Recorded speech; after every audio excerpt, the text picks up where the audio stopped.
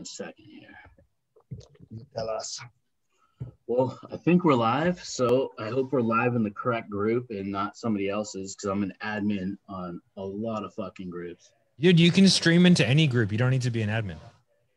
Well, isn't that crazy? As long as you're in the group, you can stream. Oh, I have no idea what they need group to fix we're in. that shit quick, smart. They definitely do. So whatever group we're in, hopefully it's my own. We're here with the sales snipers. I don't even need to introduce them, but I will anyways.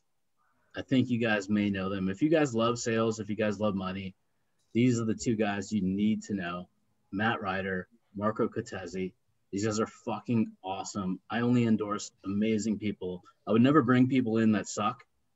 And these two guys are fucking amazing. And we're going to go into what they're about to do on Saturday in just one moment. But I want to give them a chance to introduce themselves. Let's start with you, Matt. Hey guys, so my name is Matt, and I run the business called Sales Sniper. I also have a podcast called Coffee is for Closers and a YouTube channel that goes under Matthew Ryder. But basically, I used to be a sniper, and now I do sales, hence the name Sales Sniper. Not super creative, but it is effective, which kind of sums me up pretty well. But we run a sales agency where we do done-for-you sales for a whole bunch of different people. We also do sales training for different people, mainly centered around a lot of coaching consultants and stuff like that. And then Marco Cortesi is my top sales guy and good friend. Yeah.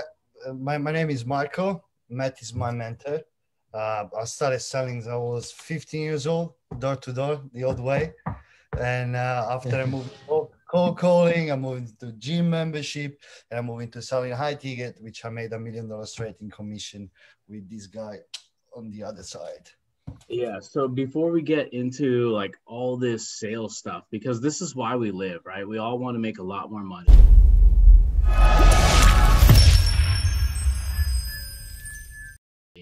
We all want to have a lot more impact, and you guys may have a lot of skills. You may be great at Facebook ads, great at clothing, whatever it is you're good at. That's all absolutely fucking useless if you can't sell that shit, right? So we're going to get into some hardcore sales stuff in just a little bit, but really quick, hashtag live, hashtag replay if you're here. And these two guys, I want to give them a plug. I'm going to do this plug a couple times during this because they have the most amazing event coming up this Saturday. Like Marco, Matt, and if you know Eli Wild, one of the greatest salespeople in the world. Like I have 4 people that I think of when it comes to sales, and 2 of them are here. It's Matt, it's Marco, it's Eli, and Jeremy. Those are the 4 people that you need to follow when it comes to sales. And these guys have an amazing event coming up this Saturday. And I hate to drive traffic away from my own group, but this is a not miss event. So if you guys want to learn sales, it's $27. And we're going to put the link below. But to make things even better, if all you guys just do a hashtag Marco right now, hashtag Matt. Hashtag Marco, hashtag Matt, not in the same sentence. It's 2 different sentences, 2 separate comments. Every one of you guys will get it for free because I'm going to pay for it. So hashtag Matt, hashtag Marco. And this is all for charity. Can you guys talk about the charity for 1 second before we get into the fire? Yeah, for sure. And the fire, yeah. The fire. There's enormous... There's enormous what we call bushfires in Australia at the moment, especially over in Western Australia. And a couple of my friends have actually lost their homes. And so what we're doing is we're going to donate all the money, all the proceeds from the sales that we do to get people in to one of the rural fire services. My sister's actually a volunteer firefighter in the rural fire service. It's like it just excuse the vernacular because how we say things is different than how they would say things in America. But essentially, it's a volunteer like regional fire service that goes out there, and that's where a lot of the firefighting is actually done in Australia by regional volunteers. So they're always struggling for just for equipment and stuff like that. And so I'm going to donate it to my sister's rural fire service house. So, I mean, we already have we're going to cap it. We have to cap it like 300. I think, but I was going to cap it at 200, but we had 200 people sign up in the first like 48 hours, and now it's at 231. So it's super exciting. We're going to be going over like basically ways to set yourself apart. And so like you know, we're in sales training. We're in the trenches every single day. And so I do sales training. We also do sales. And, you know, there's a lot of scripts out there that a lot of people use, the Sam Ovens script or the traffic and funnel scripts. And those scripts are not bad. I'm not shitting on those scripts in any way, shape, or form. However, you know, if people are shopping around, and a lot of people are these days, because there's no lack of coaches and consultants in any single industry to teach anything. And what happens, they end up shopping around, they have the same conversation 3 or 4 different times, and they go, hey, I've had this conversation. Can we just cut to the chase? So what do you do then? Really what you need to do then is go through stories, analogies, and reframes that are going to build in a built-in connection between you and the client to make you into a trusted advisor. But the problem is, and the reason why it works is because you can't use my stories. There's no congruence. There's no conviction in that. And so we need to teach you a methodology and a system and a process that you, with a high level of certainty, can go to a prospect and you can actually get them to buy into who you are and what you do as a person. And that's going to allow you to establish that trusted advisor frame, which allows them to actually move people through the sales process. And at the end of that call, you know, vulnerability is like a handshake. One person has to shake the other hand, right? And so when you guys have that handshake and you're willing to become vulnerable and you tell a true story that has a lasting impact on somebody, where they can become introspective and they can actually start to make a lasting change, and you are going to be the person that stands apart. You're going to be different than the rest of the crowd. And that's how you can ensure that you're going to stand out from the other salespeople, the other coaches, the other consultants, and become the trusted advisor. And that is what we are going to teach on the weekend. Beautiful. I love it. So I'll like hashtag Matt, hashtag Marco. I'm going to buy your ticket. It's completely free to you. All you guys got to do is fucking show up. And if they run out of tickets, I'll get you the replay. And by the way, I'm going to, whoever buys from here, if we go above, I'm just going to double the investment on my end. Good man. Good man. Yeah. Yeah. The man is congruent. If you guys have ever heard that term, it's something that we throw around a lot, where it's like, if you want to expect people to consistently take action on their goals through purchasing your products or services, then you need to take action on your goals so that you can get them over the line and you can come at that with a place of congruence, conviction. Totally. So with that being said, guys, like, can we get some love, some hashtags, some hearts, some Matt, Marco? I want to break like this group to become like the most like commented live I've ever done. I don't know how many of you guys are on here, but let's just make it happen, guys. But really quickly, like, I want to get a background of both you guys, because when it comes to sales, like, a lot of people say like, oh, you're a natural born salesperson, you're amazing at what you do. But sometimes that's actually not the truth. Sometimes it actually takes a little bit of hard work, right? Yes, it does. You know, there is a line, there is a really a defined line between who you are and what are the skills that you represent. Yeah, there is actually a small truth when someone says you're not really good at sell, because you're in congruency with human behavior because you are an action taker in the first place. But after is like, it comes down to the level, if you want to be really, really good at sales, there's always the aspect of like, how can I get the right skills to be able to be at the level that I can speak to a person, the level of communication, because that's what makes the sell. It's not about the product that you're selling. It's not about, most of the times, the fantastic things that you have in your program is really understanding the gap, the pain, the consequences, and the impact that has on the person, the problem has on the person, so that you can help them to overcome that. Which steps into another things we're going to cover in the mastermind, which is me and Matt, we came out with, primarily Matt, is like watching the movie The Matrix, when the guys is like, there is no spoon, there is no objection. You validate your objection in the moment that you start believing in yourself, in your own limiting belief, and that will make sense for you. Right. Exactly. So, if you just don't, like, there's no such thing as an objection. It's just a problem. Right. And so, like, you know, people teach objection handling, and I think that learning that skill set is an important skill set to learn. However, like, step one is build a scaffolding. And so, like, you know, if we're talking about natural salespeople, I am anything but a natural salesperson. I'm good at it now. Okay. But, you know, it's because I had to be, because I enjoyed sleeping under a roof and eating food. That was the only reason why I had to become good at sales. I'd started out my first business when I was in the military, right? I'm very driven.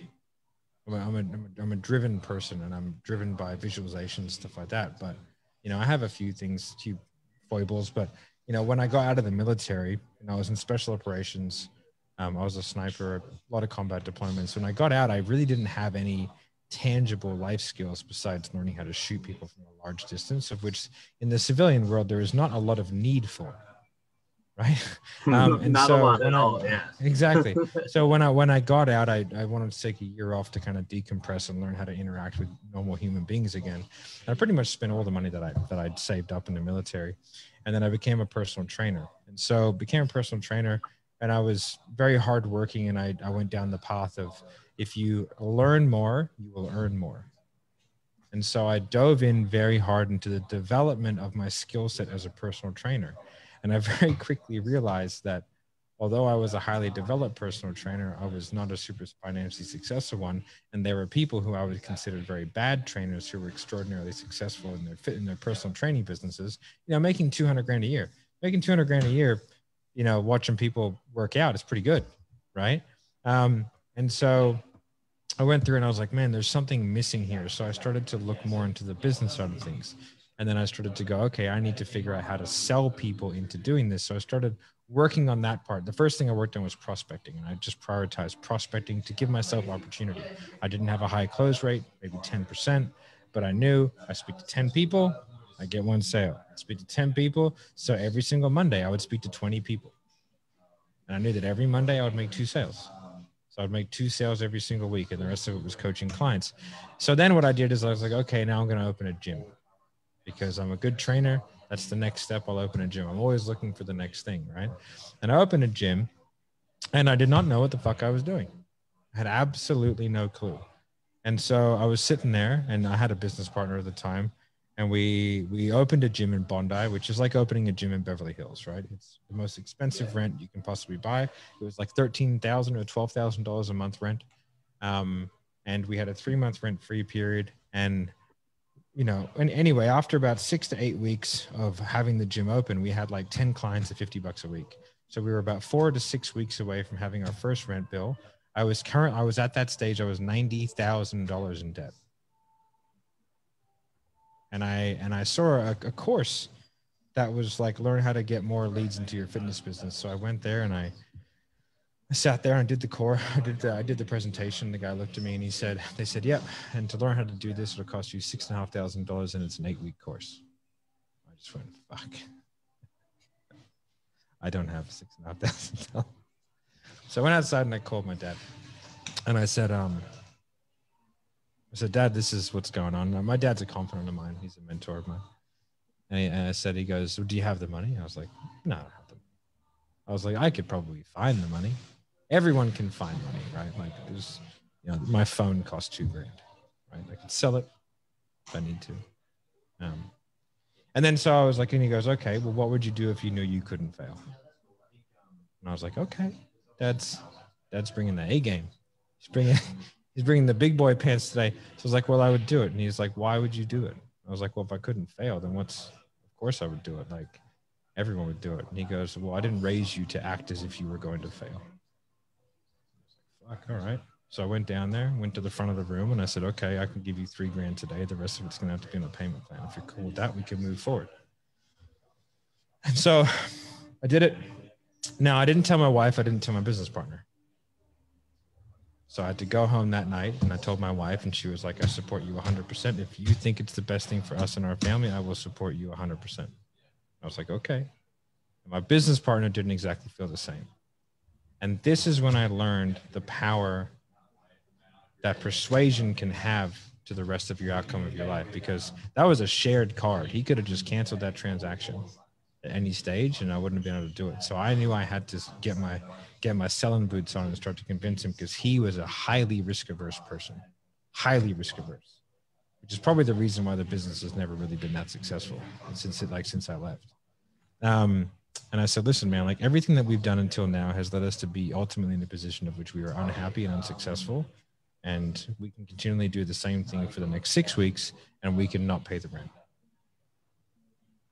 And I was like, how much longer are we going to spend doing things that we know are going to get the same outcome? And maybe we have to make an uncharacteristic decision to get an uncharacteristic result. So if you'll back me enough then I will do what I need to do to get that. And in 3 days, I consumed the entire 8-week course. And they asked me to be their business partner. And me and those two people opened up 18 gyms together. And that's how I met Marco. Dude, I love that fucking story. No risk, no fucking reward. Yeah, and that taught me a lot, that story, right? And you know, it taught me a lot about myself. It taught me a lot about, like, you know, people who take action and people who don't, and people who wait and people who don't. And I think, like, you know, there's just not that much time. And like, how much more time are we willing to risk staying where we are? And essentially that's what sales is. It's about having people understand the real life, genuine day-to-day consequences of their action or inaction. And I think if you're good at your job, and I hope you think you are, then you owe it to yourself and others to figure out a way to get people out of their own fucking way and into these programs so they can actually change and actually start living the life that they want to live. And sales is a serious business, and I take it very seriously, because when I used to own that gym and I was not good at selling until years later, I would own that gym and I would have people come in and they were 30, 40 pounds overweight. And they were unhappy with their life, unhappy with their fitness, unhappy with their bodies. And they were punishing themselves for that. And it wasn't their fault, but it was their problem. They might have been given shitty habits from their parents. It's fine. These things happen. I was given bad habits around food and my parents. But, like, you know, if I didn't sell them, I would see them 2, 3, 4, 6 months later. Now they were 60 pounds overweight. Now they were 70 pounds overweight, and they were more unhappy. And I was like, fuck, that's my fault. Like, had I have had, there is someone out there that could have sold that person. And, like, yes, you get the money, which is great. But at the end of the day, like, how much of a disservice are you doing to people by not fucking taking this part of the game seriously? Because the hardest part of any coaching relationship is the first bit, because we have to understand where they're coming at and why they're doing it. Otherwise, what level of coach are we if we don't truly understand the motivations behind why our clients want to do stuff? And that motivation is uncovered during the sales process. And that fire that we create is what gets them moving. So let me ask you this, Matt. So before, like, pre-amazing salesperson, like, when did you recognize that, like, you're selling, you came out of the military, right? Out of Australia, correct? Yep. And then you started going into gym sales. Then you started your own gym. When did you realize you wanted to become, like, this sales professional to transform lives, right? Like, I didn't realize I was in sales until like a year ago. Yeah. Okay. You know what I mean? Like, to be perfectly honest, I was a sales guy that didn't realize I was a sales guy. Really quickly. So a year ago, let's just go 1 year back. Like, what were you selling a year ago? I just started selling, like, business coaching. Okay. Like high ticket business coaching. And before that, what were you selling? I was selling fitness. And like, I think to answer your question is probably a few years ago when I realized why I needed to sell people. So, like, I'll give you a little story. I like stories. I was a fat kid, right? Being a fat kid, I think, plays in your mind like your entire life. I don't think you never lose that. Like, you're just a fat kid and not a fat adult's body. Do you know what I mean? And so, like, I have a distinct memory of being 12 years old, looking down in the shower, grabbing my belly and trying to, like, rip it off and not understanding why I had it. Right. And it's like, it's a somewhat scarring memory, I would say, that I have. And I remember, like, when I had a realization when I met my wife, who came from a family that is very fitness orientated. And then when we decided to have a family, my wife was like, you know, because I would binge eat, I would, like, work out and binge and all that kind of stuff. She's like, you got to stop doing that shit, man, because you're going to give it to the kids. And I was like, what do you mean? What do you mean I got to stop doing that? She's like, you binge eat, like, you're all in or you're all out. Like, there's no in between with you. She's like, you can't do that shit, man. Like, otherwise, like, you have to be consistent so the kids see consistency so that they don't get the same shitty habits you have. And I had this, like, glass shattering moment. I was like, oh, fuck. Like, that was given to me. I didn't ask for that shit. And I was like, it gave me a whole realization where I could realize that, like, something was my problem, but not my fault. And as soon as it was my problem, I could fix it. Right. And then, like, I went on a mission to, like, everyone that I saw as a potential parent or a parent of a kid that I could stop having that moment in the shower when they're 12 years old, trying to rip off their belly. And so, like, it gave me such a higher level of conviction. And when I'm passionate about something, I'm very good at talking about it with conviction. And so like every time I sold somebody, I sold them within the back of my head. If I do not sell this person, they will give shitty habits to a kid, and then they will have to deal with that for the rest of their life. And I don't want to do that. And it's my responsibility to stop it. And so like the moment I realized that, like everything became different. Because when you realize your why, you either walk inner towards your purpose, and your what is so much more impactful that you can help others see the truth, and you can, I guess, you're willing to do things that you weren't previously willing to do. And I love that story because I feel the same exact way. If I don't sell somebody, they're going to go with an inferior solution and they're going to get fucked over and then never, ever going to see their full potential ever. Yeah. So like Marco, let me go to you really quick. So you met Matt through the fitness industry and like, you have a thick accent and you're selling to the United States. I mean, thick with two C's. Yeah, like I mean, yeah, I mean, Marco is just a straight fucking killer. So it's the sales sniper and the sales assassin here. So by the way, really quick, let's get some more comments going because I want this to be the most popular live in our group. So hashtag assassin, hashtag sniper, really quick. All right, guys. But Marco, let me hear your background really quick. Well, I met Matt through the company we used to work in, through fitness, and I was doing fairly well there. And after he decided to open Sales Knife, and he contacted me. He's like, hey, man, you want to jump on? It took a little bit for me to get out of my comfort zone and kind of going for it. But the main part is like, as you can see, the conviction that he has is what brought me to be now because he's my mentor. So when I jump with people on sales calls, it reminds me a lot of that decision that I had to make, which I thought that time that making 10K or 8K a month in commission would have been like, man, it's crazy. But right now that I'm in a good, really, really good position in life, I have to give it to the fact that I had to take the leap of faith because someone sold me, or if you want to see it, someone helped me to solve a problem, which is like, don't be stubborn, take a leap of faith, believe in the other things that can happen. So that's how I came to Matt. But I sold since I was 15 years old. And I remember these things that, because you asked for Matt, these things is like when you realize that you were a sales guy. I remember the first 2 months of selling, I drop off school. I was going really bad at school. The first job they give is the sales job because, like, you know, like that's the aspect is like you're gonna make money. No one wants to do it because everyone feel rejected and everything, so you do it. So what happened is I going to step into a place where everyone was really stubborn. It was dropping solution. No one was asking question. I was like, what if we understand? What if we understand those people? Like, what if we see if they got something that we can serve them? And that totally changed me because I was like, seeing people 40 or 50 years old doing like 2 to 3 grand a month. And in my first 3 months, I made double what they used to make by just asking people, do you need it? Do you feel like that is something you're going to use? And after, I remember one of the clients that at that time I used to sell electricity for home and office. Okay. And it was cheaper than what they had. So it was kind of an easy problem to find and easy to solve. And the guys told me, man, I gotta really, really tell you thanks, because like all the money that we're saving, they're going towards charity.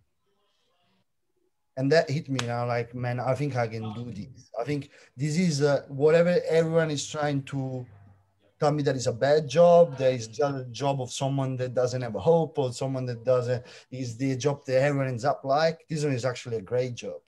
And that changed me completely. It was like, man, I want to master it. Because I can tell bigger things to bigger people and solve bigger problem. And that kind of came along with me until like today. Even today, when I sold 3 guys today, even today. Yeah. So these guys sell more in a month than most businesses do in an entire year. Like Matt, probably, I don't know what volume you do, but I know it's more than $1 million individually. But when's a moment, because sales is an emotional thing. Like, even though we're trying to be detached from the sale, we're trying to avoid our own commission. Like, when was a moment that you just almost gave up on this shit? You're like, all right, I'm just meant to be in like a 9 to 5 guy.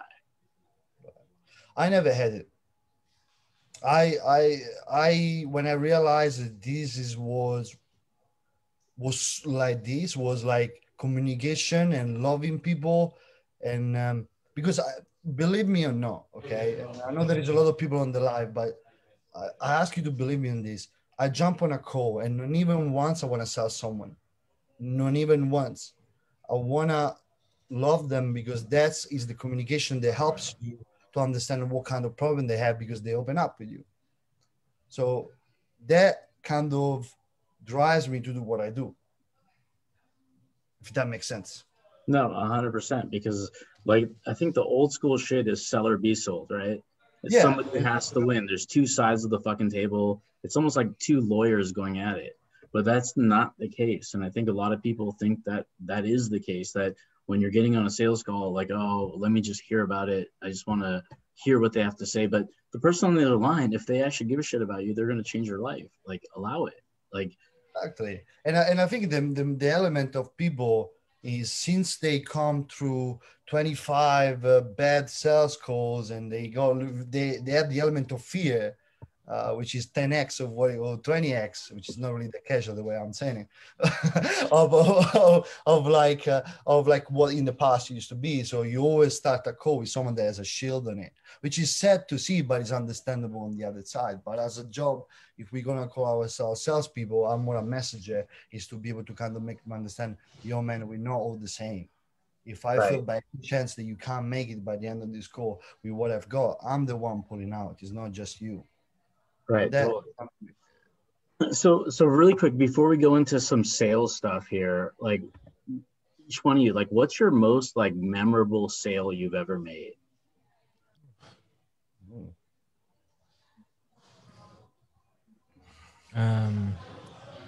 To be honest, I'm pretty sure it was. I don't even think it was expensive. I think I sold a 6-week fitness program to a lady who was an alcoholic in housing commission.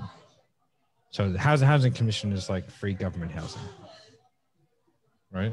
It's one of the most memorable sales I've ever had, because like she was an alcoholic, she was overweight, she was extraordinarily unhappy, and this program was like $400 for a 6-week group coaching program. So it was pretty expensive in terms of like what you get, and she had to figure everything out, and I went very hard, because like I don't know, it's definitely, it's probably my most memorable. Like, I mean, it's nowhere near my biggest sale is well over 100,000, I think, in terms of one-off sale. But yeah, like that was just, I felt like I made a difference in that lady's life, because I got her, she had to quit drinking in order to pay for it. Right. So like I felt like and then she did the program and she was quite successful. There's that. And there was another fitness sale where I had a young lady and her husband come in, and her name was Natalie. Her husband's name was Matt. And they ended up being clients of mine for about 5 years. And she came to me and she said, she's quite overweight, very pretty. Real pretty girls that are quite overweight. And I actually called anyway. But she said, I want to lose about 10 kilos. And that's like about 16, 17 pounds. She probably had 60, 70 pounds to lose. I just said to her, I said, I can't do that. She said, what do you mean? I said, well, like, I'm sure people are super nice to you and you have a very, very pretty face, but you have at least 60 pounds to lose. And I was like, and I'm going to go ahead and say some things here, and just trust me, it comes from a good place. You're here, you're in your late 20s, and you're here with your husband. And he's quite fit. So I'm tipping that you struggle and he doesn't. So he's willing to come on board with you, which means that you're looking to have a baby. And she started crying. And I said, like, it's okay. And I said, so I'm not going to sign you up under the proviso that you're going to lose 10 pounds, 20 pounds. I said, you are going to commit to 1 year of training 4 times a week, and you're going to commit to losing 70 pounds. Because if you don't, then everyone's going to keep telling you, it's okay, babe, you look great, you're so pretty. and you're not going to put yourself in a position where you're healthy enough to actually have a baby. So what do you want to do? And she signed up for a year. They signed a contract for a year, and she lost about 50 pounds and had 2 kids during the time that I was training her. And I think that was very memorable. And she's thanked me a lot because I was the only person who told her the truth. So yeah, that's so important, is because like salespeople, like friends, family, they'll tell you what you want to hear. People who want to see you transform will tell you, right? So really quick, so let's transition. Marco, like actually, let me hear your most memorable sale. Because like, by the way, guys, like this is important because I know a lot of you guys in this group, you guys want to get better at sales. So the reason I'm asking these questions is to get in the mindset of some of the 2 best salespeople you'll ever hear speak, especially for free right now. For me, and I'm really, that question, I think is a really, really good question. That's why I like them live, because they make me think, and that's a good kind of things. Like I saw a contract, which is, I can't disclose right now, but I'm more than 100K, okay? But that actually not memorable because the different logistic of speaking with a guy one-to-one. But I had one guy, and for a program, he's from Andrew. And I remember at the end of the call, he told me these things. I mean, those are my last 4 grand. This week, I will go without food because I believe you. So it's up to, he told me, it's up to you. Can I do it? Do you feel like that I can do it or no? So in that moment, I had to take the decision for him, which, trust me, it was the hardest things that I had to do. But that comes from the conviction that you have in what you sell for help people. And now it makes 30K a month.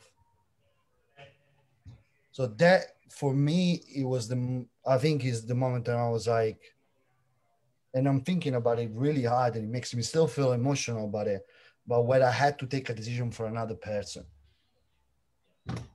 That really That's huge. I mean, my most memorable sales, just honestly, like I used to work my fucking balls off at realtor.com, a real estate advertising company. It was called Home Store. So when I applied for the job, I thought it was a furniture store on the internet. And when I showed up, it was a boiler room of 100 people. I interviewed for the job, got it. I was the worst salesperson on the floor. Then I quit. And then 3 years later, I got hired by them. And I didn't think of it as money. I thought about it as passion. Like I used to play soccer and I never made it pro. So this was my pro sport. So I treated it exactly like the tenacity, the skill set. Like my words were my weapons. And yeah. What's that? I need to ask you a question because a lot of people, I'm seeing the comment, and a lot of people talking about, listening us talking like this, one of the sales call. But what made you switch from that? What made you from going from like being okay to seeing it and loving it, or like being passionate about it? I think the passion is because I failed at what I really wanted to do. I wanted to be a pro athlete. Like I was ready to drop out of high school. I was ready to never go to college. I wanted to be an athlete, and then I had to be a professional and work. And then once I started my company, a switch flipped where I don't fail. I was more fearful of failure than I was of succeeding. So I just couldn't fail. I couldn't face my family or my friends because they all never wanted me to actually start the company. So that's kind of how I started, and that's how my very first big deal was a publicly traded company, and it was my old company. It was Realtor.com. It ended up becoming like a $6 million contract. So that worked out pretty good on my part, but I've never done it for the money. I've always done it for the fun, the passion, the change, and everything. So money's never been my driver. As you can tell, I don't get a haircut. Costco's to be honest, I don't think money's anyone's driver. Like and don't get me wrong, I'm a fairly materialistic person. I drive a $200,000 car. I wear a Rolex, and this is a Louis Vuitton cardigan. I am a douchebag. I make no excuses for it. I like nice things. My wife calls me a luxury lover. I just like nice things, right?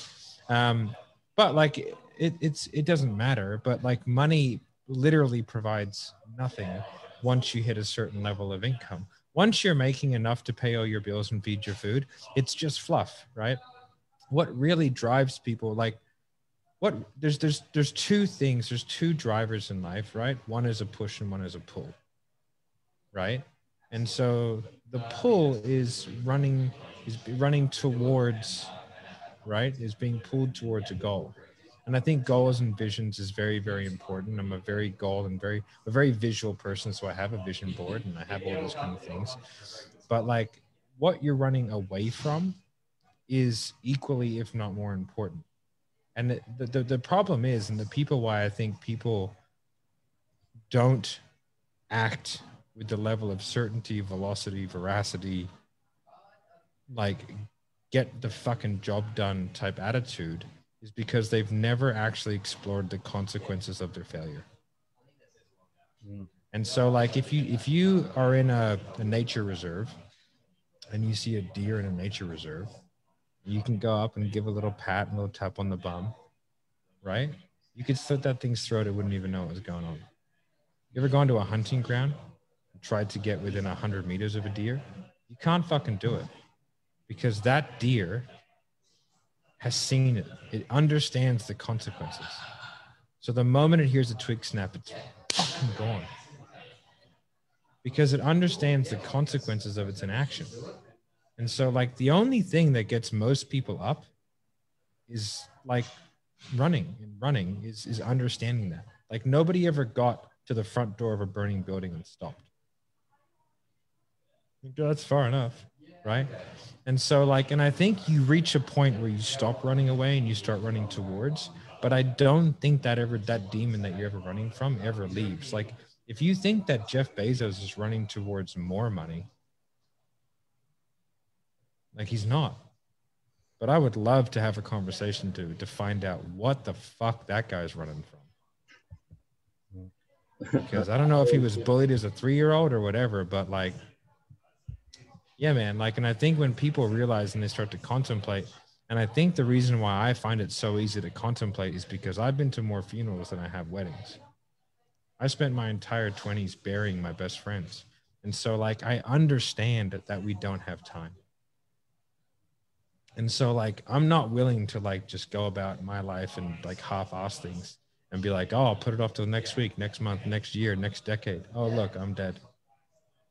Like, so like, I want to go to bed every single night with the knowledge that I will do everything that I can to ensure that I can provide what I want and what I need for my family and my life. And I will go to bed every single night knowing that, because like, I'm not willing to accept anything else. And that's why like people are surprised with how fast I can do things and how quickly I can grow companies and all this kind of stuff. It's because like like if you're inside my brain and saw the consequences that I envision of not doing things, they're catastrophic and unpleasant to contemplate. So I don't let it be an option. Yeah, no, I love that, Matt, man. That resonates so well, that there's so much consequences of inaction. Like, why do you think people just like stutter and stay like exactly where they are? Like, what are they fearful of?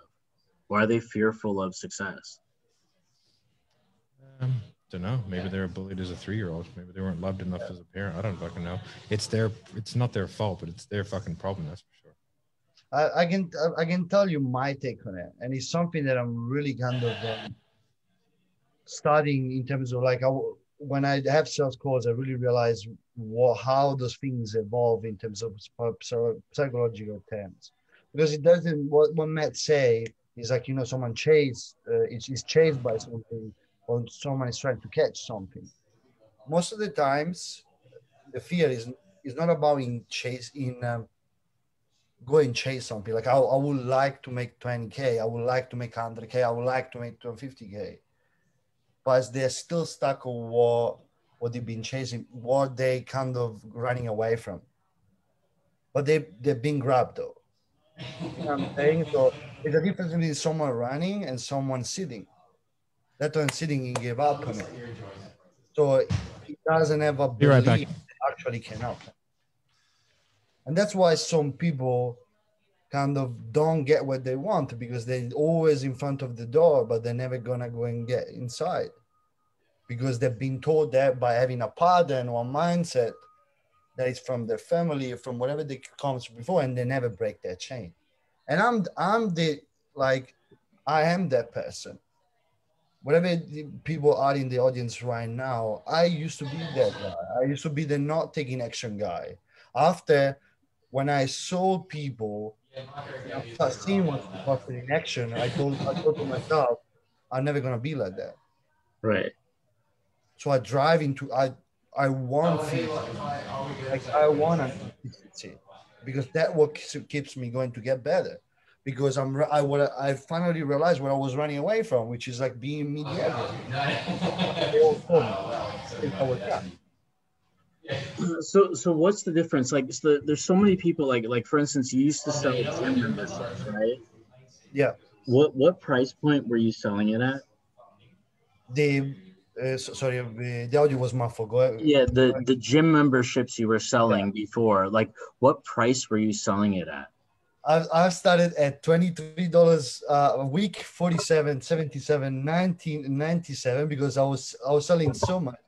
The guys like, man, the gym is getting full, so we need to we need to up the price. So we went from 47 to 57 to 77 to 97, and after we start selling our ticket packages, like something like, okay, since we got so many people in the gym, we have to start selling like mobile personal training.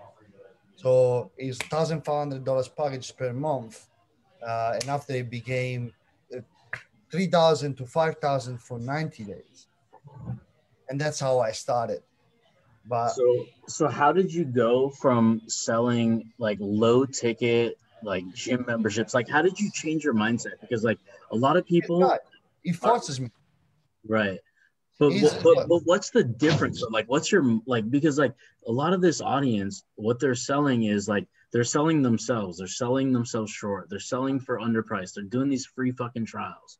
yeah, And they may have had previous sales jobs, but when they work for themselves, there's this like this scaredy cat that comes out that if they want to say a high price they can't, then all of a sudden they say $500 or you know yeah. what, I'll do it for free. Like what's that mindset shift to go from fucking $97 gym memberships to like $30,000 packages that people say yes to? This guy on the right, he forces me to do it because he forces me to be uncomfortable. So I remember one day we had a conversation. I told him, "No, I'm not gonna do it this week." He's like, "No, you're gonna do it this week." But though it's like when you develop, you understand that it's not about you, it's not about the price, and it's not about the product that you sell. It's about the other guy that you got in front of you. And when you start focusing on the guy and the problem, then the price is like makes no sense because me and Matt, we do B2B, which are like 150 plus. Okay. Well, after we go and sell 6,000 or 31,000, the method is the same because we don't care about what we sell. Yeah, we do on a level where they has to match up their needs, of course. That's called being ethical.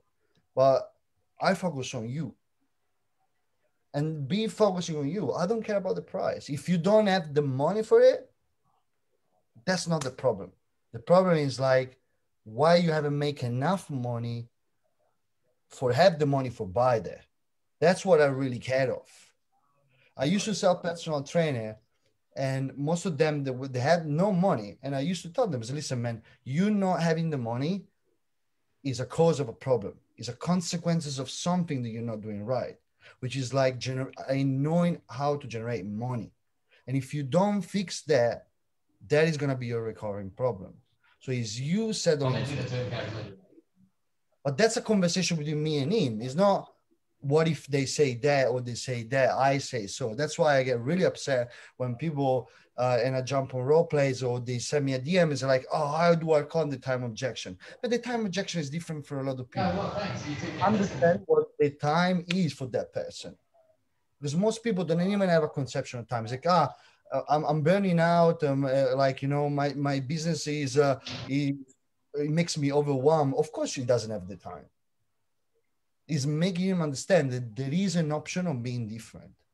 But that option is inspired in his mindset Can this person being taught by his family or whatever his past that he has to be an hard worker for actually get it done in life? Go and tell him that the systems and process will work. He will never gonna see it until he commit to change. So that's when the program doesn't matter. I don't matter. Where they come from matter. And that's how you make sales. That's how you make 1.5 million or contract worth and $350,000 in cash collected a month in sales.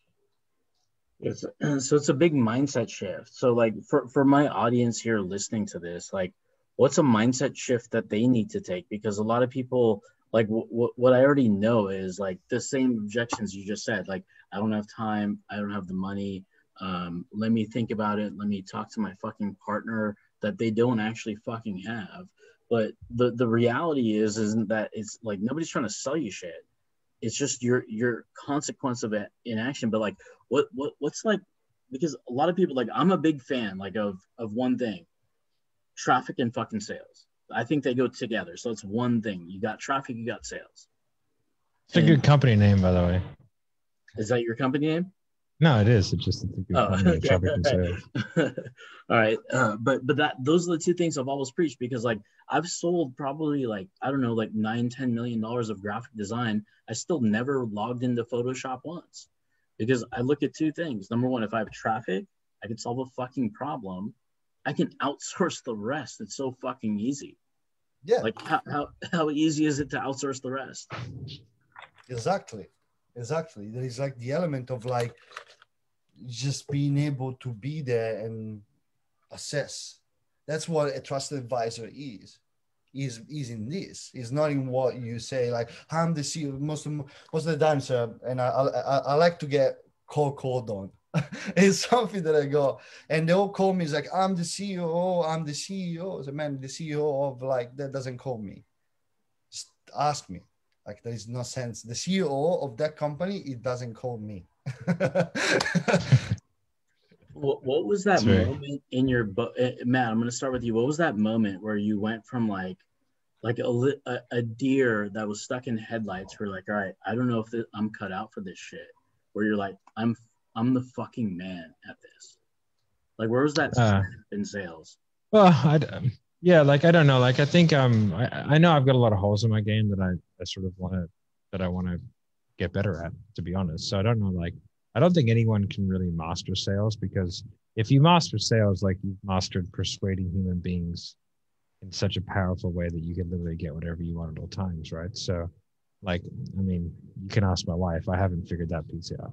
You know what I mean? So like, I think I'm relatively good at getting people to see their own faults or to see the error in their thinking, which is then gets them to persuade themselves. And I think in sales, one of the things that got me to be in a position where I was able to consistently be successful, I think that's about as much as you can hope for, is the fact that what I say is relatively unimportant.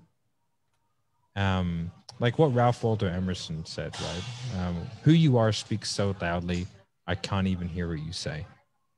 Right? So if I'm the person that I need to be, and I'm doing everything I can do to get my shit together, to go after my goals, to be a good dad, to be a good husband, to be a good boss, to be a good mentor, to be a good friend. Like if I'm doing all that, then I'm putting myself in the best position possible to be able to get other people to be able to want to hop on the bandwagon and do the same. And so that's like my main focus, is to be able to do all that stuff. And then I have a process that I take people through, and I always do the process. It doesn't matter whether it's a friend or a referral or like a guy that I've known for 20 years or a brand new sales prospect. Everyone goes through the process, because that's the only way that I can ensure that I can somewhat predict the outcome. And a lot of people, they don't have a system behind what they do, and they just free for all their sales. And it's madness, because it's like probably the most important element in your business is getting people in the door. Once you figure that piece out, you can figure everything else out. But that's the one piece that not a lot of people figure out, right? And so once you can do that, then you can pretty much, you can write your own ticket. you know? And so taking it really seriously, having a system, having a process, not winging it, and taking it, you know, to the next level and really going, okay, I'm gonna put some effort into this now. And if you're lining everything up on what you're saying and what you're doing, and you're taking action on your goals and you're congruent, then yeah, and you find a good process. And we're going to be going over a lot of those processes in the masterclass. That's what it's about. Like, we're going to tell you how you stand out, how you can put together a sale that doesn't sound like anybody else. So you can stand apart. You can become the trusted advisor, you know. But a lot of that is going to, you know, a lot of it's going to start with you, like, you know, because you can't tell my stories. You know, raise your hand if you've been in contact getting shot at for 2 days straight. You have. You know what I mean? So I have stories that other people don't have. Right. But I've also never had a baby. I've never delivered a baby because I'm a guy, right? And there's a lot of very difficult things that I have not done. Yeah. There's a lot of difficult things that I have done. And so everyone's got stories, everyone's got struggles, but it's, you know, it's about putting that together in a way, in a system that allows people to see themselves in you and in other people, to then create some introspective moments where they can start to change. Right. So guys, really quickly, so Matt just threw out there that they got a master class on Saturday. It goes to a good cause. It's $27. If you want to pay for it yourself, we'll drop the link. If you just want to do hashtag right now, actually, fuck it. Everybody, there's 26 of you guys live right now. Hashtag live, hashtag Marco, hashtag Matt. I'm gonna buy your fucking ticket. That it's that simple. I don't know how we're gonna coordinate how I buy their tickets, but we'll figure that out later. Maybe I'll buy it and they get the replay. Well, those are just logistics. But what I'd like to see is everybody stop struggling, because there's no Landon live, Janish live, Janesh Cody live. I love it. Steve, taking action. Action. Congruency. Keep going, guys. Keep going, everybody. Let's keep going. You know, it's stuff that people throws around. People throw it around, and it's kind of like an old sales tactic and technique. And I think that there's such an element of truth to it, to be like, you have to be the guy, you have to be, or the girl, you have to be who you say you're going to be. Like, you can't be a fat PT. You just can't do it. Yeah. You know what I mean? You can't be a guy teaching people how to get healthy when you're unhealthy. You can't be, you know, the person teaching people how to make money if you're broke. You know, you can't do it. So you've got to live the life and walk the path. And then once you've walked the path, you can go back along the path and you can help people not stumble along the way. That's what a good coach is. They're a navigator. You know what I mean? Like, hey, there's a hard, sharp turn coming up. We probably want to prepare for it. All right, cool. Let's do that. And it makes the road easier. And we're tremendously fortunate to live in a time. Obviously, you're always fortunate to live in the time that you're in, because it's always better than the times before. But we're tremendously fortunate to live in a time where we have unlimited access to information to incredible people. You can go online right now, go onto YouTube, and you can watch Russell Brunson's pitch at the 10X concert, and you can see a fucking 90-minute masterclass on how to pitch from stage. You can go onto Eli Wild's Facebook group, and you can watch him drop knowledge bombs every fucking day about pitching from stage and closing and reframes. You can go into my Facebook group. We have a free role play every single day in my Facebook group. We live in an age of technology where, like, you have unlimited bounds of knowledge and you can pretty much figure everything out. Now, is anyone going to give you the secret sauce for free? No, you got to pay for it, but fuck you. You should pay for it. These people are working hard. Give them some money. Right. So, and that's why whenever I have a problem, I identify the way to solve it, and I go, okay, what's the best way to solve that problem? If it's giving somebody money, I'll just give them the money. Like, and even when I didn't have the money, I still found a way to do it, because that's what's going to get me there faster. And as we know, the consequences of my inaction in my own brain are relatively catastrophic. So I'd rather pay money than suffer that fate. And there's something magical that happens when you finally actually put your money where your mouth is, because then you, like, miraculously actually take fucking action, because otherwise you would just be a YouTube expert or a library expert. That's really it. But that's how you get better at sales, right? That's your point of it, is when you tell people things that you've done. So you're just bringing your own trade. That's why before I was talking about people, they want to say what we say when there is the think about it objection, on the wife objection, or like the money objection. Man, if you haven't experienced those things, there's not really much that you can say because you don't have the conviction for it. If you've been through it, if you've been through fear, if you've been through not having the money but doing it and succeeding or failing, either ways, you're doing something. That is what you have to tell people. You will come up with the word because you've been there. I wouldn't tell nobody to do things that I'm not willing to do. That's my biggest trait. I'm an age 27 people. I wouldn't tell every single of my guys to do things that I haven't done. I paid for my own masterclass ticket and I'm doing a part of it. Why? Because I have to teach 220 people that are coming that I'm congruent with that because I'm doing it for charity. That's the main part. 100%. Like I believe in paying everybody for their time, energy, and money. Sometimes, not always, but like I'm Indian still, so I still try to negotiate. But so I'll do my best. But no, like when I want to solve, like when you get better at what you do. So some people are at level 1, 2, 3, 4, 5, right? So like as you have bigger problems, bigger challenges, you just pay bigger money and your problems get smaller. So you're willing to pay $50,000, $100,000 for an inch of a problem because that one fucking problem can make you $1 million, $2 million, $10 million. Right. That's how it is. You know, you meant. I want to just briefly go back on the question that you asked Matt before. Hey guys, I'm sorry, I do have to run. I have a coaching client in about 1 minute, so. But Marco, you can stay because we booked it an hour. So I'm back to back every day. So just so you know, so Matt, I can never go long. I appreciate you guys' time though. Everyone, I look forward to seeing you guys on the masterclass. Please feel free to add me on Facebook. And I'll drop your link to your profiles, your groups, everything after this. Sweet. All right, guys. Thanks for coming, and I appreciate you and your time. Goodbye. All right, bye, Matt. Thanks, man. You know, you were talking about is like when do you know that someone is good at this, or like when you realize that you're good at that, or you're really, really good, or you are in the whatever we call it, the 1% or 0.1%.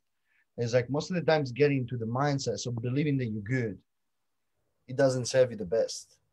And that's I learned this one, and I want to give credit to that. So one of my other mentors, which is Eli, she told me like when you start believing too much in you stop believing in learning. And that's what I feel like a lot of entrepreneurs are when they get to the 70, 80K a month or 50K or 30K a month, you stay there. You stay there because you think your own ego is what gets in front of you. And what's next, what's on the other side, is actually just yourself. I'm glad you brought that up because a lot of the guys in the group, like they may be hitting their first $5,000, $10,000, $20,000, $30,000, right? Like what's literally on the other side, the same effort you guys are doing right fucking now, there's 250K on the other side. Right. It's not that monumental of a shift. It's a mindset thing. It's can I do it thing, but also like you got to get the necessary training, right? Because like, I mean, with Marco, with Matt, these guys, like they are fucking ninjas at sales. Like, I mean, these guys, their craft is sales. Like, I mean, like I would not have Marco in this group if he was not good at sales for you guys. So like another, like we get some like hearts, some Ken Wells facts, like literally sales is the lifeblood of a business. But there's so many other things that I get you entrepreneurs have. Like you have to figure out, what do I sell? Who do I need to hire? SOPs, scalability. There's a lot of stuff when you're running the entire show, but your core skill set should be selling when it comes to selling an employee that you can't afford to pay, selling a vendor that you want to delay payment on, selling a lawyer that wants to sue you. But then what you're used to when it comes to selling is, how do I get a person to persuade themselves to buy my product that needs it, right? Exactly right. And I'm gonna start. I've started a YouTube series which is gonna come up next month about going in the street and asking people what they think about sales, but also is to try to sell people into things that they're undecided on. So just because I wanted to kind of understand if I could sell everything rather than just selling coaching or selling sales coaching or stuff like that. What I found that a lot of people they don't like selling, like they hate it. Well, the reason why they hate it though is just coming back to what we were saying before, is their ego.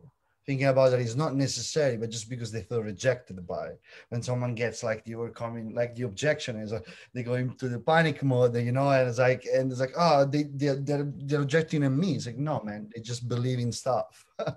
You know, that's the main part of it. So. And you got to get creative. Like the way I was able to get Marco and Matt even on here is I didn't say, hey, would you guys want to do a fucking interview? Do you know how many times these guys get asked that? Like I sent them a special thing that I'm not going to tell you guys out here because that's how I got it. You got to pay for that. No, I'm just kidding. but yeah, like I like you have to contrast. You have to make people feel good about themselves, right? So Yeah. so like what I want to be respectful for time because I did ask for an hour and Matt jumped off. If he helps people, I'm happy to stay.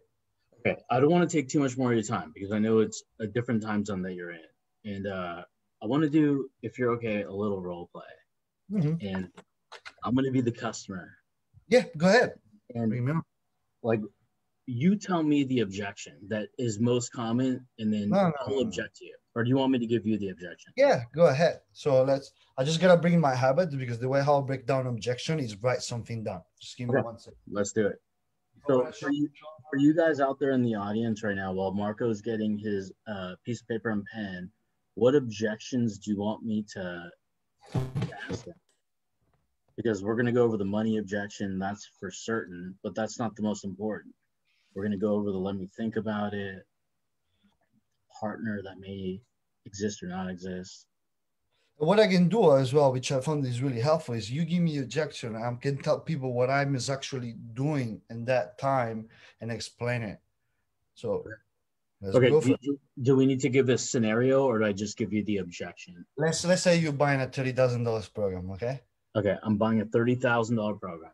All right, let's say I help you scalability, and a couple of other things. Okay, so Raul, I think you mentioned that the issue that we were trying to fix was lead generation and scalability of the business. So what I did put down for you up here is the length for fix that issue is 12 months. That is the right timing for us to make sure that we get consistency, but also is that we have enough time for you to hire people and build the systems. Now, the funding needed, okay, guys, the funding needed, not the prices. The funding needed is 31K and it covers for all 12 months.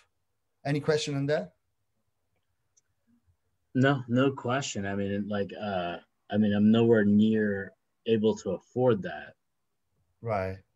And that's not a problem. So this one is diffusing. Objection are not problem for me. I have to find a solution for him. So that's not a problem. I guess, let's say, if we would have to hypothetically put the money aside and let's say we could fix that together, I guess, like, would you do it though? Money aside. Yeah, I mean, money aside, I mean, it like, I mean, you're the first person I've talked to, but yeah, I mean, it seems like a good program. Right. Though I'm the first person that you spoke with, but let me ask, like, do you value time? Of course. No, and I want to give an analogy, and I gave this to my wife when I first met her, which is like how many other people you have to meet until you find that one that you love. I don't know. Right, because it doesn't actually make sense. But coming back of the program, though, why would you do it though?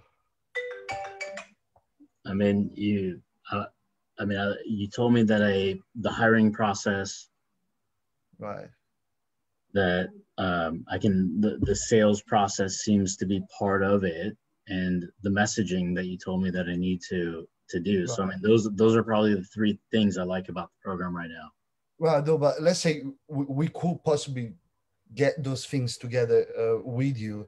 Like, what would that give you? Different than what we have now. Right. I mean, you're talking like I'm at $30,000 a month, and the only way I can afford this is if I get to 50 to 60,000, and I mean that's really the goal. Right. So let's say we could possibly help you out. Your main goal would be 50 to 60,000. But as you can understand, like, money is just the driver, is the tool. Though And I'm a big believer in mindset and pattern. Let me ask, like, why 60,000? Why 60 and not 61 or 62? What that number means to you? Well, I mean, I was just thinking about like what I could do to afford this program and also live the same lifestyle that I have. Right. So do you want to relive the same lifestyle that you have? Well, I want to have a better lifestyle, but Right. So a better lifestyle most of the times require different mindset, different action, but you have to put yourself in a different position. So money, and I do appreciate that money might be an issue for you, but would you open to look at different kind of solution? what do you Because mean? I'm the one that to be the problem. Right. Okay. So what do you recommend? Well, 10%, let's say a fairly good percentage of clients, they look into different kind of option. Now, I don't want to bring a suggestion just yet, but which other option would you look into it for make sure that we can get to 60K so that you can get to a better lifestyle rather than being the same? I mean, what do you mean? Right? Which other option, let's say, outside the money that you have right now, you can look into for make sure that you fix the sales systems, or you fix the scalability, you get leads so that we can get to 60K. I mean, I would put it on the credit card, but Right. I just don't have the right credit. Right. Now, give me an idea. Beside the right credit on the credit card, what do you feel is the most important things to do for not staying the same and change your situation? And I can help you with that if you had. Yeah, I mean, like, I mean, I can ask my partner. Right. Yes, you Like, what do you could. mean? Yeah, You could. But let's say she's not supportive about the funding. Forget that. What are we gonna do then? I mean, I guess it would take me longer. Right. How long though? I mean, I have no idea. Right. That's your point of it. Is understanding that what can we do now for make sure that we succeed tomorrow. So the most important aspect of changing where we are, if we're not happy with, which is what you were saying, is to commit. So what can we do today for make sure that tomorrow is different? I mean, can I put $500 down? Right. If we put $500 down and we commit to change, what can we look into in the rest? So, like, from a payment plan, you're asking?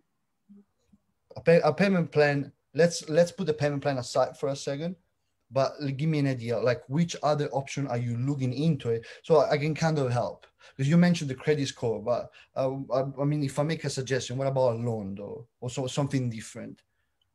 Would you Okay. be open to that? Yeah. Right. So if you open, what we could do is we can put the $500 down, sign some sort of paperwork that can help you out. After, what I can do together with you, look in different kind of option that can be looking at your credit score, or what kind of loan can we get so that we can repay the program also a little bit faster, so you don't have to pay a lot of interest. Would you be open to that? Yeah. Right. So it's getting into a position where you guiding a person through. And also me and you, we didn't have contest in terms of like Right. skeleton systems Yeah. and marketing. I piece of shit out of you. It's like, but getting to one point where I open a couple of doors, and opening the couple of doors is like, okay, I'm going to down the mindset because I want the commitment. But I don't want the guy to be committed. It's like, it's what he can do. Okay, so you want to put $500 down. I agree. So don't agree on bad behaviors on people. I hear a lot of people saying, well, I don't have the money for it. I agree, man. And they go overcome the objection. Like, don't agree. Right, Don't right. agree with what you say. I agree on good behaviors. So if he goes into a position where he's like, man, I want to put $500 down. Also, if it's not enough for COVID to $31,000, put it down. Okay, man, I can do that. Thanks. I appreciate you being committed. Empower the person. He's trying to do something. Also, don't drop straight away in the payment plan. I want the cash collection up front. That's the biggest mistake. Payment plan is my last resource. Cooling off period, love it or leave it, are my last resource. Yeah, I put people on love it or leave it period if I really feel that there might be a chance that something might not work for them. If I have the conviction that you have $5, but you can make 150, I want you in for 12 months. There's not service for me to let you come in and drop like after 30 days because you will be in fear again. Right. You get to a path. Yeah, no, I love that. So like, what do you say to somebody like, how do we handle that same objection? Because I think like a lot of people here are going to be selling retainer based stuff. So not a coaching program. Like, do you sell currently like, or do you remember selling like a $1,500 a month program where it's like done for you services like marketing, where somebody may be selling like an insurance agent or real estate agent, or Right. it's like, hey, I'll give you 50 leads for $1,500 and I'll do all this shit for you. Can that same like commitment level work for a smaller business where it's like where you get them to go in the funding finance situation? When you sell done for you product, the common objection that you get, you correct me if I'm wrong, is, oh, can you work for me? Or like, what's my guarantee on that? Right. Okay, that's the biggest one that you get. Because like, when you sell, but it's like, bring them back to reality. So if you give me the objection of like, oh, what's my guarantee on that? Well, fuck, Marco. Like, I mean, I like everything you said, but what's my guarantee? And that's not a problem, man. But let me say, like, you ask me for a guarantee. Like, is that a main reason why you asking for that? Well, I mean, I've worked with so many different marketers that sound the same.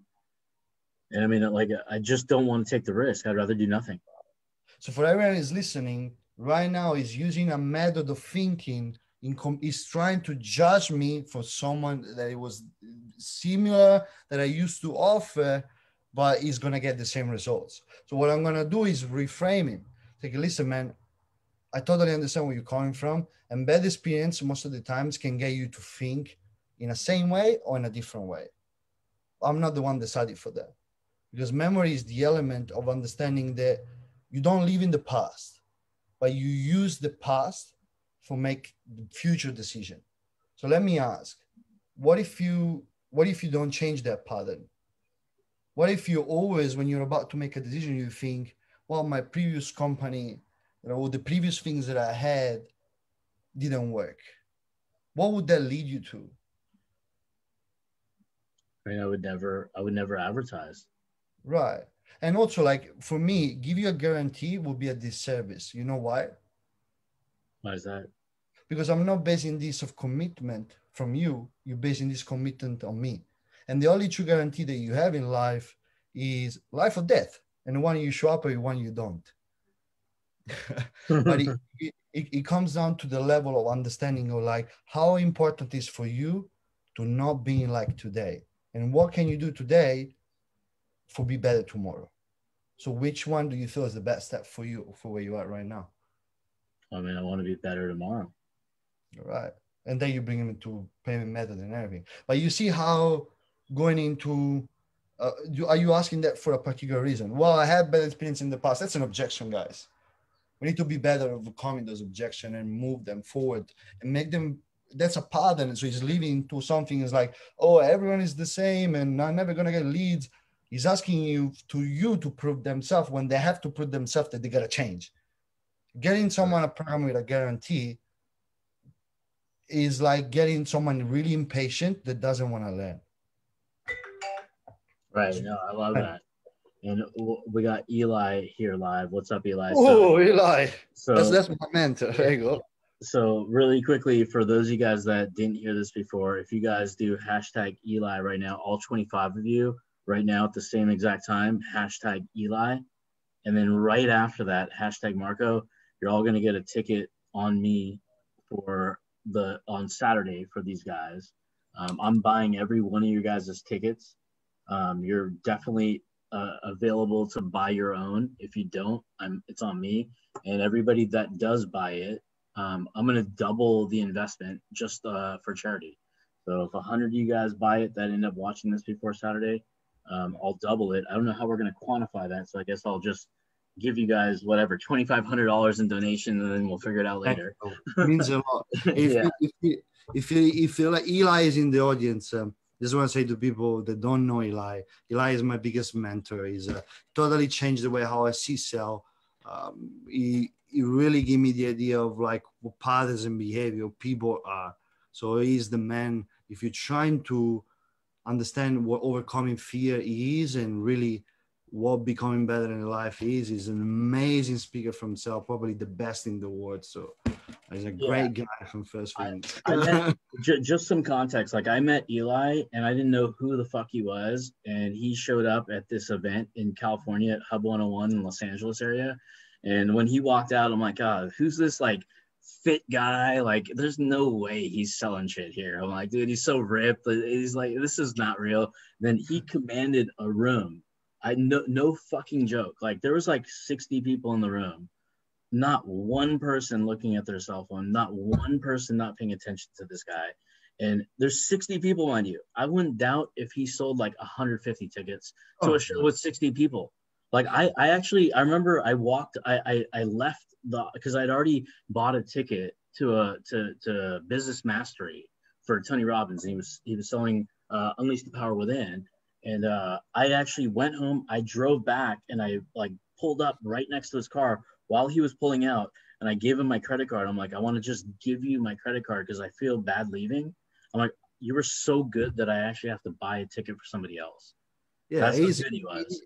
He's a master. What he does is he made a huge difference in the way how I see transaction.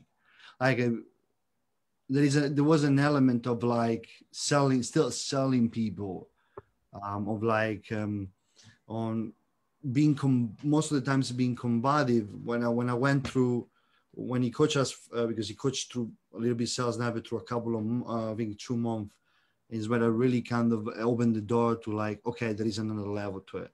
There's another level to it. That level is like, let's realize what patterns and behaviors are, what mindset is like, what trade is like, what those kind of things are. So, and he mastered it. He's capable to the level where he can jump in a room with 1,000 people and make them jump, and that's a gift from God. If you believe it or not. I've never seen such a thing. Like, I mean, I know Tony Robbins is good, but like you expected that from Tony Robbins, where Eli is like, you're just dumbfounded. You're like, holy fuck, like this guy's mind blowing because you didn't expect it. Yeah, he's for me as right now, he's the best coach for people, and he's about to release a program for sell from stage. I'm not sure about that, but you already has my credit card. I have my credit card for that. So, but he's about to release a program, so I'm super excited for that as well. Yeah. Well, I'm honored to have Eli, you, Matt on here. I mean, do we have time for one more objection? Yeah, I'm just gonna rig up my hat on this. Well, so the context is going to be this. It's going to be, I mean, any industry. You pick it, but the objection is going to be, you know what? Like, give me a week. Let me think about it. Right. So, I mean, and that's not a problem. Now, give me an idea though. Like, what would change from today until next week, if anything? I just don't make decisions on the spot. Right. Though, let me ask, and I might say something, but I really don't want to offend you, but I feel like it's not really serving your purpose. Thinking that particular way or not making decision right on the spot. Like, do you feel that got you where you are right now? Do I feel like where it would be my goal? No, do you feel like they got you to be where you are right now in life and in business? Thinking that way. I feel like I'm doing pretty good, and like I like to be patient on my decisions. Right, though, that's the thing, though. Do you want to do pretty good, or you want to do what you want to do? Because I'm a big believer on the way people speak to other people, the way how they speak with themselves. So pretty good, I'm okay. But why did you open this business in the first place? For be good or for be excellent? I mean, yeah, I want to be excellent. So if you don't want to be excellent, what do you feel your mindset has to be for be excellent, for have your business to be excellent, for walk and think like someone that is excellent, but not because you're not, but because right now you're not. Just right now you're not thinking that way, and it's not serving your purpose, brother. Right. What do you recommend? You see, like right now you're in back the frame when he has to tell me like, okay, what I should do. Well, what I feel you should do, Raul, is really assessing, because I still got an objection right there, which is like, I don't think there can be money, time, and value, guys. Okay. So for me, I could sign him up now. I get a refund in 2 weeks or in a week time. I want the guy to be successful in the program. So what I'm going to do is like, now with a more easier frame. I mean, for me, is really assessing what the real thinking about it is in a week. So give me a little bit more understanding so I can even see if I can help you out. So I'm sorry, like say the question again. Yeah, so you give me the think about it. Okay? So now I want to channel it. So I want to understand if it's money, time, and value. So I guess like tell me, Raul, like what exactly was the main factor that you needed to think about it? Well, I mean, I gotta just like check like my finances to see if like I can afford it, because I have bills, and then also I mean, if I have other options, I gotta look at that too. But would you open to see that just small part from a different perspective? Yeah. So are the bills, are they not having the money the problem or the cause of the problem? Ooh, I mean, not having the money is probably the cause of the problem. Yeah, but what's the real problem though? Well, I mean, I need to actually get more customers. Right. And what can we do today for make sure that we can start getting from customers from tomorrow, so that you can go and buy X, Y, and Z or get them whatever they tell you they get? Okay. Right. I mean, I need to be able to close more deals faster, really. Right. Though you mentioned the mindset before, we were talking about kind of having the mindset of doing it tomorrow, doing it today. Now, if you will have to see from the mindset, as I told you, of excellence, what would you do today so that you can start being congruent tomorrow, since you want to start closing more deals, or asking to your people to come invest in you? You see how why you're around? Yeah, I mean, I guess I would need to practice a lot more, and I would need to coach. Right. Now, there's always two ways that you can see it. You can either, and I'm more than willing to let you do it, because I'm not a pushy person, but I like to see people overcome their own concern. I'll let you thinking about it. Yeah. I'll let you act. The decision has to be in base of what you think is best for you, in base of what you think. Right. Was that a question? Were you in role play still? Yeah. Yeah. That's how I asked them. That's how I asked them at the end. Like I asked them, "Oh, if your concern is to ask to your wife, I either let you do it, or I either let you take the best decision that you can take, which is probably to commit. But it's your choice, not mine." Because right.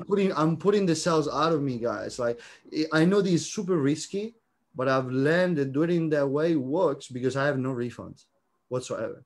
Because it is their decision. If I let them, I can persuade everyone to jump right now and clap their hands, but they're not doing out of their intent, but doing by intent. And when I'm going to be gone, because realistically, I'm the sales guy, I can't be there all the time. I have to hand them off to a coach and let them succeed. That has to be their choice to move on. Right. No, I love it, man. I mean, who out here right now of you 28 people that are still hanging out with us after, I don't know how long we've been on here, who enjoyed that right there? Like, can we get a hashtag Marco? Actually, dude, hashtag Marco is the man. Let's get some Marco is the fucking man.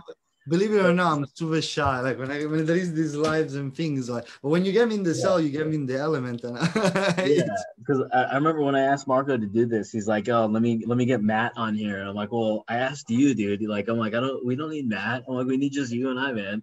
But no, Matt was an absolute fucking jam, a pleasure. because like you guys are just amazing to listen to. But what I want everybody out here to really fucking understand is that this is a learned pattern. This is a learned behavior. I mean, nobody was born a natural born salesperson. There may be some genetics in like athletes or being ripped or like good looking like Marco and Eli are.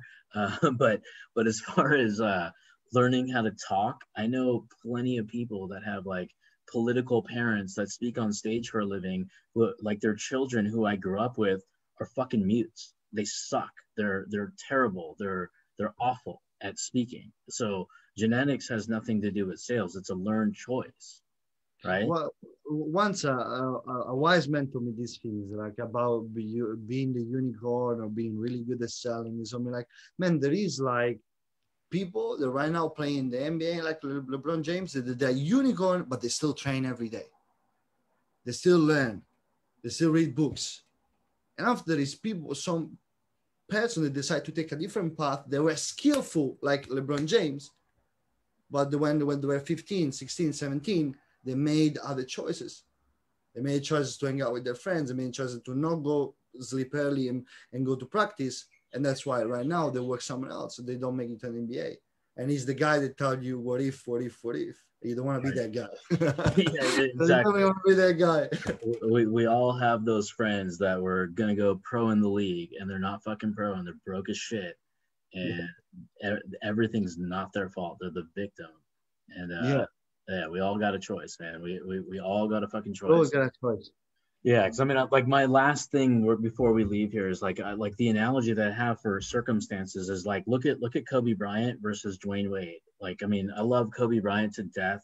It's so sad that that car or the helicopter crash happened here in Calabasas. But I mean, he had everything going for him. A professional father, like growing up in Italy, and then we have Dwayne Wade, one of 13 people that, like, for all we know, like his destiny was at best being a really good drug dealer, possibly in that situation, right? But then this motherfucker of one of 13, single mom, they both met in the middle where they wanted the best. Two different circumstances. One had opportunity, one had everything going against them. And then boom, they both have the same passion and desire. So I think that's the most important thing, is that inner drive. And you got to find that focus from one person. Whoever changes your life, whoever has that snap of a finger, whether it's this live, Eli, Marco, Matt, whomever, I mean, you're one choice away from literally taking over a stage, literally controlling your income. You know, and I don't want to make it too long, but I'm a big fan of Tom Brady when you talk about sport and everything. Tom Brady wasn't the best, like, at all. He became the best. So, and that resent a lot with my story, because I come from like a country where most of the time, so I'm from Europe, okay, and there you capped or whatever your family does. If your family is a doctor, you're gonna be a doctor. If your dad he owns a shop, you're gonna own the shop. So it's like really growing into it. You decide to grow into it and to learn, but to do more. And that's what I can advise, take away from everyone in the audience, is if he's from Raul or is from everyone, learn, because all the time that you're spending by thinking about it, you're never going to get it back. So if you got to get on a call with someone, get on a call with someone. Yeah, definitely. So if you want to change, the choice is yours. So everybody here, before we leave, I see that there's 27 people live. Can we get like some more love? So this is like, I want this to be the most like active live I've ever done. I think our record was like 400 comments. So if you guys can break this commentary by just dropping like your biggest takeaway, like all 26 of you now, drop your biggest takeaway. And then last time, so I can go back through this, I'm gonna have my assistant tomorrow literally reach out to every one of you guys that showed up here with any sort of comment. I'm going to get you a ticket to their live. If their live is already full, you'll get the replay. Is that okay with them? If you guys are full, I can buy them a ticket and give them a replay. All right, Eli, you cool with that if you're still here? I think Eli, I don't know if Eli's here. Eli's a busy motherfucker. He's probably planning taking over the world. So I'm just glad he dropped in for a minute. But anyways, what was your biggest takeaway? And if you want a ticket, hashtag ticket. Actually, everybody do hashtag ticket. That'll make it so much easier for me. Just so I can go through this. I might, when I say my assistant, I'm literally talking about myself. I am the assistant. So it'll make it easier. Otherwise, all you guys aren't getting shit. That was funny. So, anyways, Marco, man, like as much voice notes as we've exchanged, I mean, nothing beats this, man. Like, I mean, I can't thank you enough. I want to tell you thanks. I want to tell you thanks, because, you know, for me, as having an accent, like everyone can hear, and from the, if you hear the replay as well, there is no subtitle on this, so you get it how it is. Is getting out of my comfort zone. I really want to appreciate you to give me the platform to at least speak with you guys in the group, you know, in your community. And I hope that everyone can take at least one thing and make 2K so they can feed their family, feed their kids, or whatever they have, because that's why we're doing what we're doing. So absolutely. Really. Absolutely. Thank you so much. And by the way, guys, with this ticket, you guys are going to be supporting an absolutely amazing cause. It's going to be for the fires in Australia, the brush fires. This is going to go to all the families. Everything that Marco, Eli, and Matt are going to be doing are all going 100% to charity. Chances are they're going to be even covering like all the credit card processing costs that they don't even know about. So they're going to be donating a lot of their time, energy, and money for everybody. So I don't normally drive people out of my group to say go to somebody, but like this is what I'm passionate about, changing people's lives myself. I know my partner Cody is too. I 100% wholeheartedly believe in you guys, and I've been firsthand witness to how amazing all three of these guys are. Otherwise, I would not have asked them to come on. Thank you, Ro. All right, thank you, my man. All right, guys, thank you for joining us. I appreciate you guys staying up late, being up here. I know that some of you guys are East Coast, overseas, so thank you guys for your time. Keep dropping your comments. I mean, put your own notes and your own takeaways in the comments, because when you go back to this live and see your own comments, you'll have some sort of memory in your own head of what it is you actually want to take away versus all the bullshit of watching this shit and not doing anything about it, okay? So that really is a ninja hack. Write your own notes in the